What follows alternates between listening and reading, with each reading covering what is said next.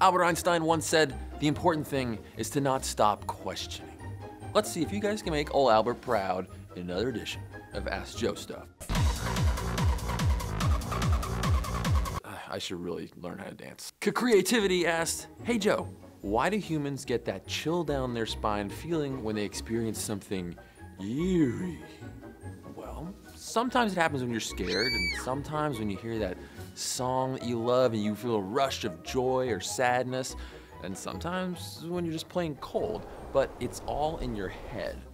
Now, whenever we feel threatened or chilly, or when someone touches us in a way that we've consented to but find arousing or pleasant, a region in our brains called the hypothalamus sends a signal to our adrenal glands to release, wait for it, adrenaline. Yes, very creative gland name.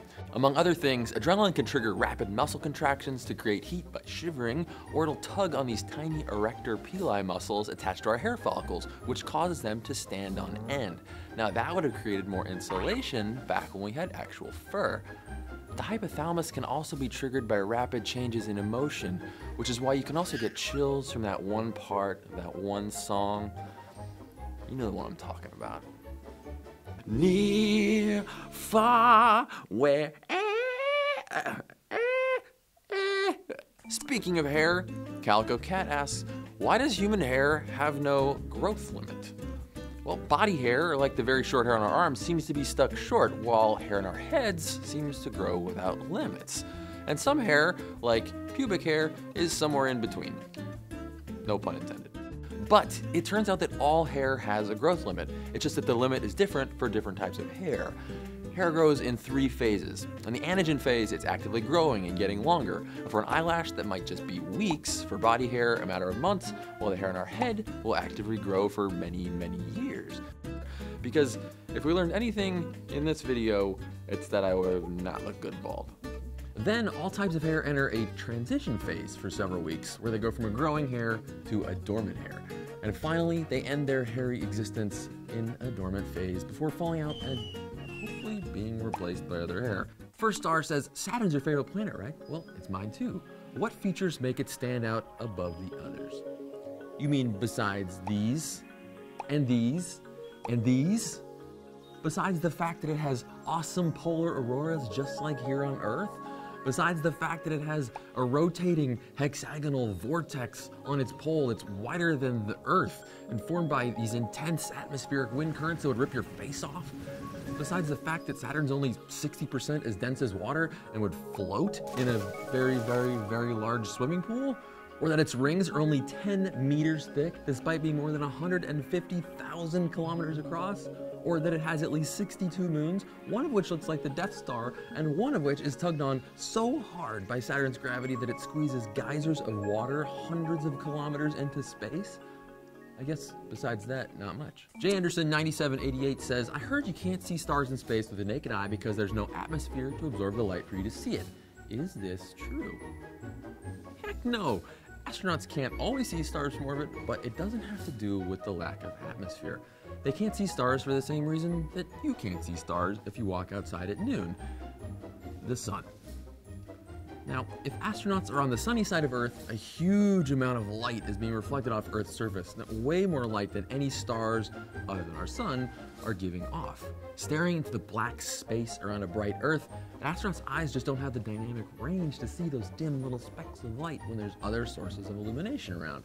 It's like how it's hard to look out a window into the dark of night when you're in a lit room. And we see this on the moon, too. That's why Apollo pictures are so brilliantly lit, but the sky above them is totally black. And it is most certainly not because they were taken on a soundstage in Southern California.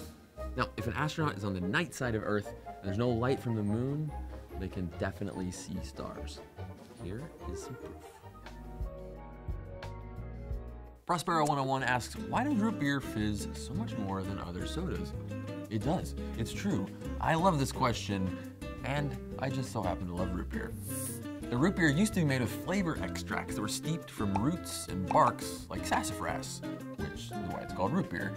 Now, these extracts contain various proteins and sugars from the plants, and when those are mixed up or experience turbulence, they often form foams.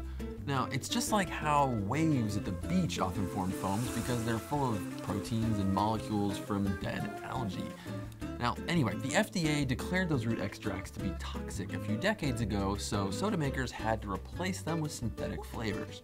But people were used to having nice foamy root beer that would keep its head just like a grown-up beer. So soda makers added synthetic foaming agents so it would keep that slurpitude that everyone knows is the best part of root beer. Karen Hart 28 asks, what year is it? Not in the Gregorian calendar, but in the scientific sense, what year for the Earth is it?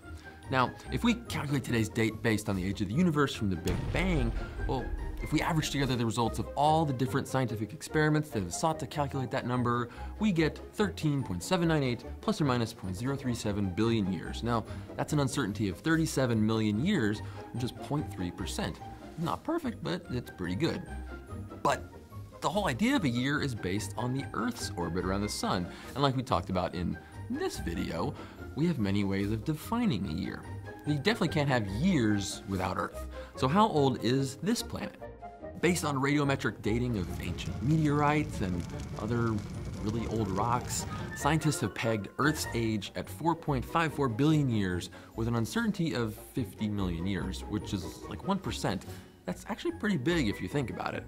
That means somewhere between the year 4,490,000,000 and 4,590,000,000, aka 2014 plus or minus 50 million years.